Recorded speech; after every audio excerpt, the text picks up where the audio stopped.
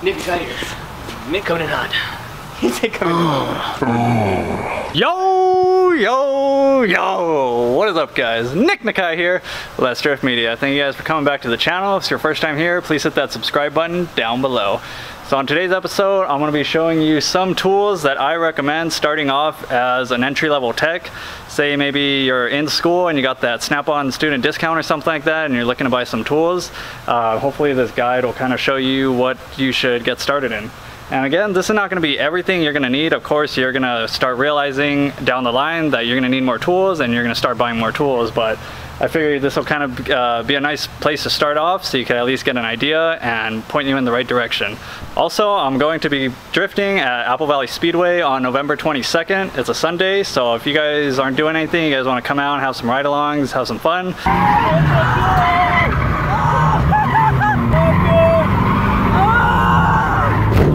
I'll be out there. I got the drift car all ready, so pretty excited, guys. So I'll post that link down below so you guys can check it out. So let's get started.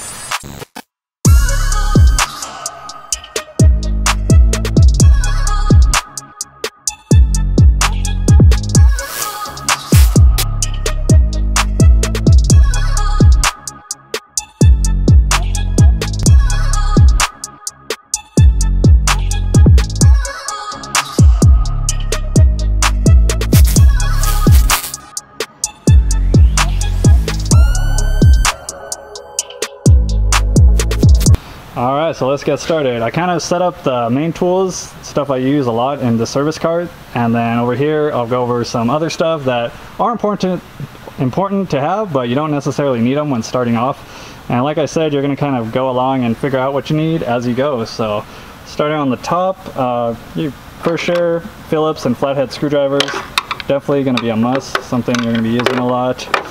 I'd recommend also a pair of little vice grips. A lot of hydraulic hood chocks are bad working in the dealership, so these are nice to hold the hood up. And coming down, we got, of course, just a 3/8 ratchet. It's nice to have one or two to get into different types of spots, depending on what type of job you're doing, as well as a 1/2-inch ratchet. I would say it's definitely very essential. Over here on the left, I kind of put the tools for CV axles. You'll be dealing a lot with that since with Toyota there's a lot of front wheel drive vehicles. So we got our 30mm axle nut socket, definitely a need. We have 2 pairs of CV axle boot clamp pliers, so these are pretty nice to have. Although you don't rebuild CV axles as much at Toyota now, but every now and then you're still going to run into them, so I'd say something to have. As well as a stake to stake the CV axle nuts. And going down, 3/8 extensions, a lot of different sizes, really help you out, as well as a 3/8 wobble. So these are just some Harbor Freight 3/8 extensions that I've been running for years and have no problem with, so I really like these ones. Coming down here, we got some adapters, 1/2-inch to 3/8, 3/8 to 1/2-inch. Definitely recommend some magnets, wands, pickup magnets. You're going to drop nuts and bolts. It's nice to have these to reach down on into something and pick up those lost bolts. Inspection mirrors, checking brakes, just kind of checking behind connectors sometimes, trying to see how they disconnect, or trying to just get a better angle of something where you can't necessarily see while you're just looking at it under the hood or under the vehicle. Oxygen sensor, socket, definitely a must. Some kind of plastic pry tools are very helpful. You're going to be doing a lot of interior work, so using just like a pocket screwdriver, you can get away with it, but it's a lot easier to damage the interior with that, so it's nice to have a handy set of little plastic pry tools.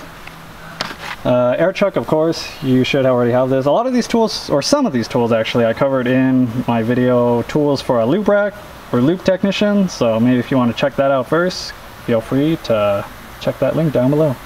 But going in the back, we have our sockets. I would say deep is going to come in more handy than shallow. That's why I just run the deeps on this rail, and these are the sockets I go to all the time. But you're really just going to need a 10, 12, 14, 17, and 19. I recommend having the 3/8 wobbles as well. It just really makes your life a lot easier. They can be a little bit pricey, but trust me, they are definitely worth it. Also an Allen 10mm and a 6mm. I mean, usually they come in whole sets, but these are really the main two that you're gonna actually be using on Toyotas for the transmission drain plugs. So those are very nice. Sockets, 1/2 inch, usually the big boys, 24, 22, 21, 19, 17. That's kind of really all you need. You don't really need the 14 and the 12, but like I said, most socket sets come in big sets anyways, so those are just the socket sizes that you're gonna really be using. If you can afford the wobble sockets, go for it. Like I said, these wobble sockets really make a big difference, especially in those tight to reach areas. But for the longest time, I didn't have any wobble sockets. I just used my sockets with this little wobble. Kind of made my own wobble sockets, but I really do recommend the wobbles. 1/2 inch extension, short one and a long one. For the most part, you're pretty good with that. I've been fine with that. Just stack them together if it's somewhere harder to reach, but I mean, they're Toyotas, so really a lot of things on Toyota are pretty simple and easy to get to. Flashlight is a must for sure. Recommend at least buying one nice spotlight so you can see what you're looking at, doing inspections or under a dash. But the spotlights are cool, but I think the wand light comes in handy a lot more because you could just set it somewhere, wherever you want to put it, under the car. And usually you're working with both hands, so it's kind of hard to hold a little streamlight like this and work on the car at the same time. Some people put them in their mouth or by their ear and kind of hold it all stupid, but it's not that fun. 1412 long combo wrench. If you're on the lube rack, you probably already have one of these, but just a great tool at Toyota. Little handy dandy nut grabber. Again, really nice when you're dropping your nuts and you gotta go pick something up. Just comes in really handy, as well as the magnets. Put that over here. And that's most of the stuff in the top. On the side here, I just have a really long, cheapy screwdriver. I kind of use this when checking for like engine noises to like put it on somewhere. And then you can put your ear on it, to kind of get a feel for what's going on, kind of like a stethoscope. It's kind of an old school trick I learned. Long flathead screwdriver. This thing's really nice. I use it like a pry bar a lot of the times. Comes in handy, also works as a punch. Again, at Harbor Freight. Panel poppers. These come in handy a lot. Doing door panels anytime, you can just yank on the door panel and pull it off, but a lot of times these can just slide right in and pop the clips out. Or if you get a clip stuck in the door or whatever you're working on, you can pop it out really nice without damaging it. So really recommend a set of those. I got this whole set. I actually lost one of them. Kind of sucks, but definitely very helpful. It also came with this pick. It's really nice. Say you're like trying to fish a wire out or something, or pull a harness, or pull anything really. This thing really comes in handy. It also helps like if you can't reach a connector somewhere, kind of go in there and do your thing. Impact gun, 1/2 inch, definitely a necessity. Doesn't have to be electric, it could just be an air gun, but electric I feel like is taking over, and this 1/2 inch Milwaukee, you guys saw in my last video, is actually going for a lot cheaper than like a snap-on air gun. So definitely a must-have 1/2 inch impact. Coming over here, we got a hose clamp plier.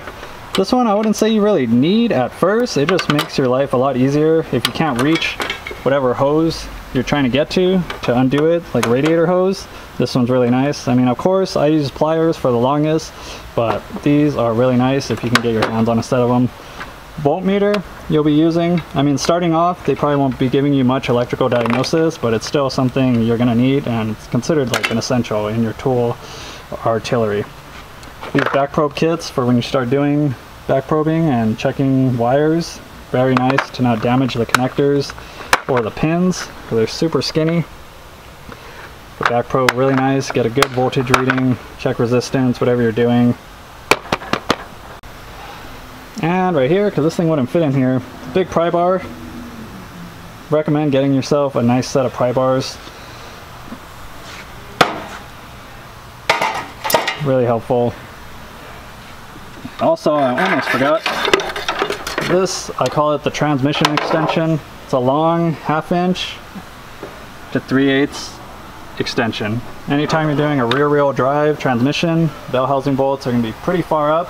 This one's really nice to get those top bolts out when you can't reach them.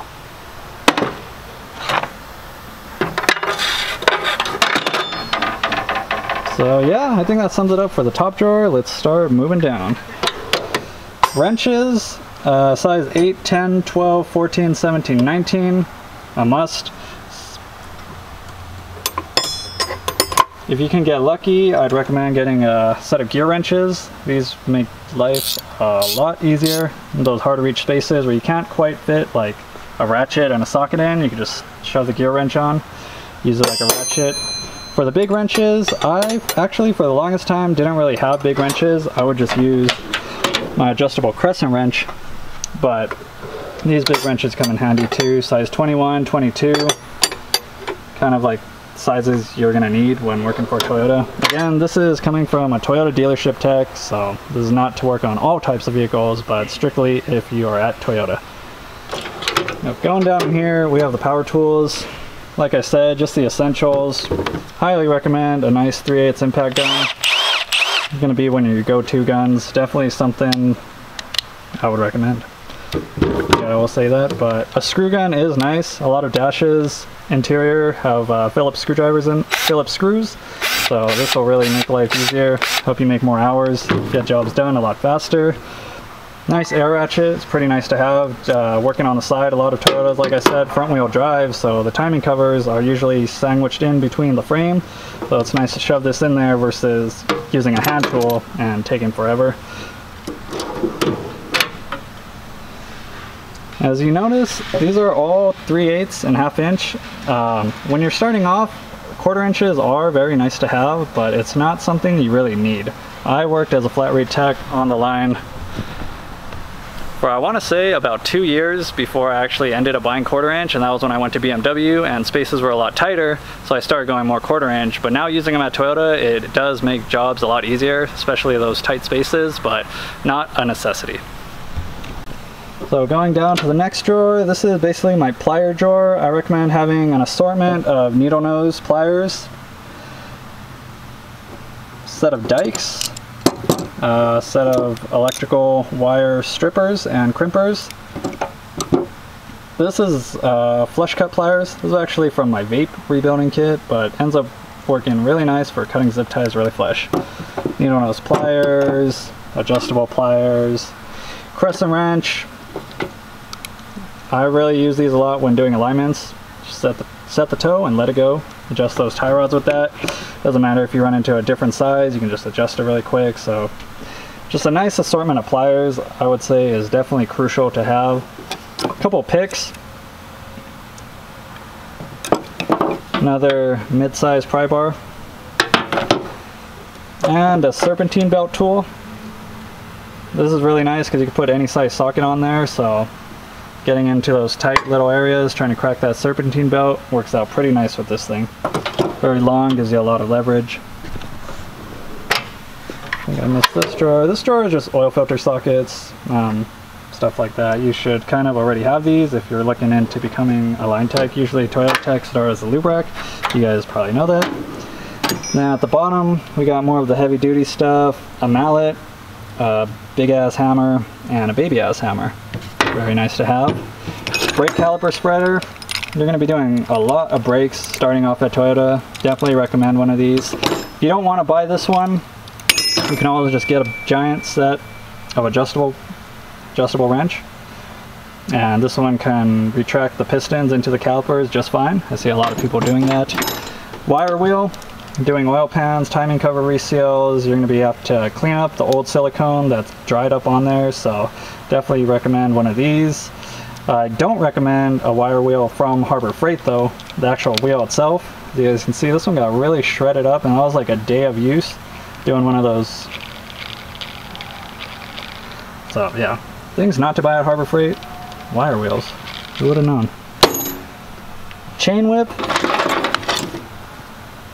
Pretty nice to have. when holding pulleys, say the engine's not out of a car, like a crank pulley, and you're trying to crack that bolt loose, they're going to be on there hella tight, so chain whip's nice to just hold the pulley in place while you break the bolt loose. Air hammer, very nice tool to have, especially if you're going to be doing these new recalls. I'm not going to say which one, but this tool will be your best friend. And a cargo strap, or a ratchet strap. I don't know why I keep calling it cargo strap, but this thing's really nice. Say you're working underneath the vehicle doing a transmission or something, you got to pull the steering knuckle out of the way to like pull an axle out or just give you more clearance. This thing's really nice. Just wrap it around, attach it to the lift, and just pull that arm out, pull the shock out, give you some clearance to do whatever you're doing. So I believe that sums it up for the basics. I honestly think you can do like majority of jobs at the Toyota dealership with just the tools alone that I showed you in this toolbox.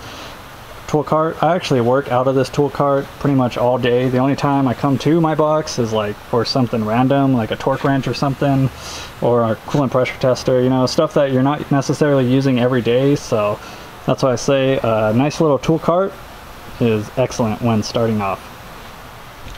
So now that we got the kind of basics down, let's go over to the big box. Show you guys some of the tools that are very nice to have and will make you make that money.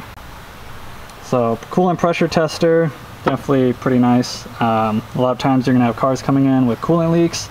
You might not know where it is, you might not see it immediately, or it might be a slow leak, so it's nice to have a coolant pressure tester help you find exactly where the coolant leak is coming from.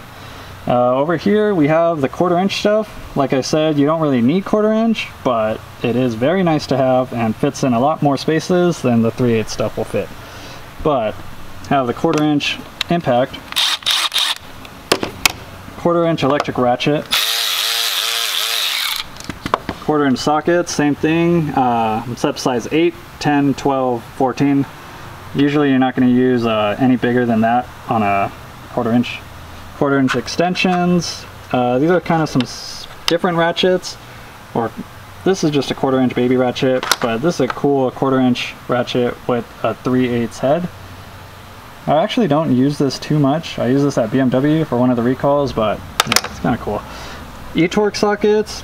This you're rarely going to use at Toyota. The only time you're going to use it, probably an E8 and an E10 to remove exhaust studs or any kind of stud, like the studs for the AC compressors, but definitely something you don't need right away when starting off.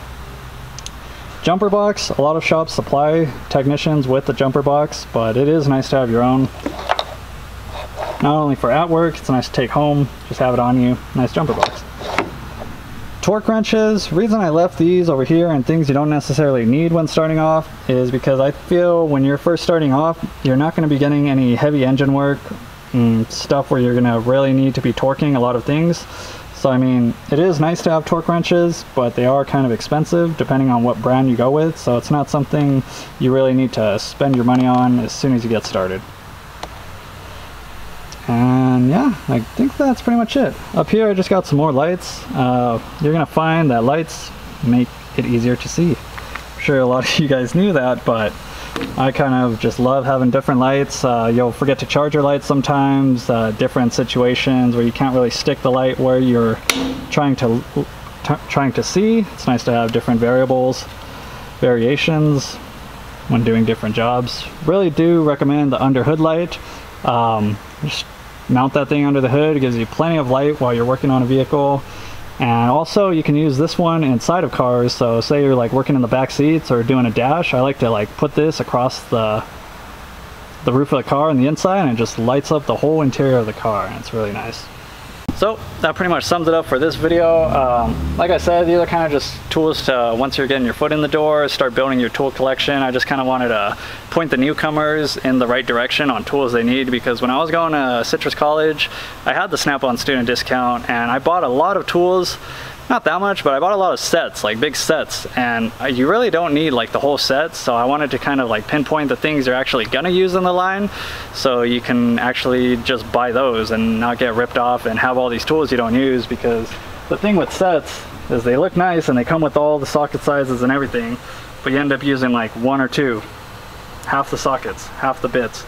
And again, when you are starting off on the line, usually the way it works is you're going from the lube rack and you're gonna shadow like a master tech or a team leader, shop foreman, something like that. So you'll be working with them and you'll see what tools they're using, and I'm sure they'll give you advice too.